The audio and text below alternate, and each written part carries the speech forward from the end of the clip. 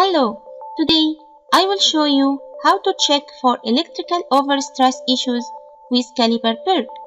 When evaluating electrical overstress conditions on a MOS transistor, we are looking for voltage differences on each of the pins that exceed the breakdown voltage.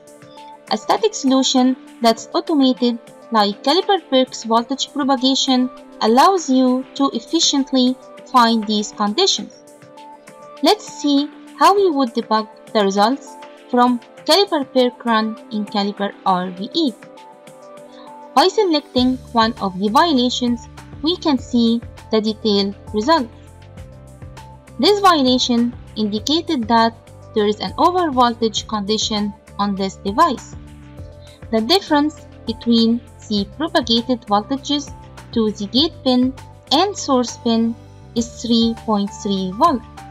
This is greater than the allowed limit for this device type, which is in this case 1.8 volt. Once the violation has been identified, we can highlight the device of interest. After that, we can trace the propagated voltages to see how the gate pin of this device received this 3.3 volt.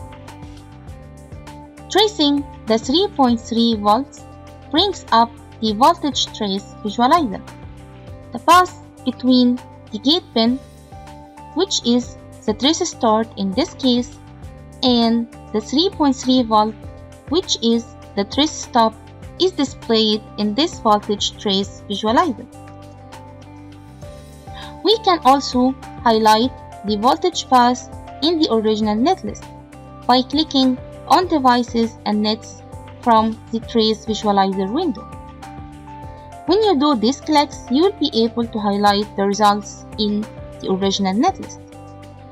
And this allows us to see how the supply volt reached the gate pin of the violating device, which caused this EOS issue. This analysis can be performed effectively and efficiently using Calibre PERC.